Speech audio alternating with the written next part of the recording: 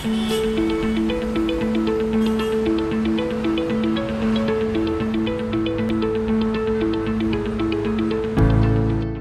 Archbishop Julian Porteous. I'm the Archbishop of Tasmania in Australia, and I'd like to offer a simple thought, something you can perhaps think about.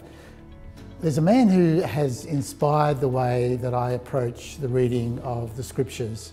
His name's called Origen. He lived in the very early centuries of the church. He had a simple saying. He just said that we need to read the scriptures in the same way in which they were written, in the Spirit.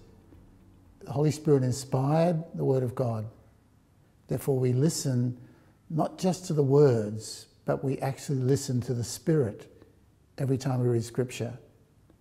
So after that simple thought, next time you pick up the Scriptures, you might be aware they were inspired by the Holy Spirit, and the Holy Spirit can speak to the depths of my own spirit. So we might just say, as we take up the Scriptures, "Speak, Lord, your servant is listening."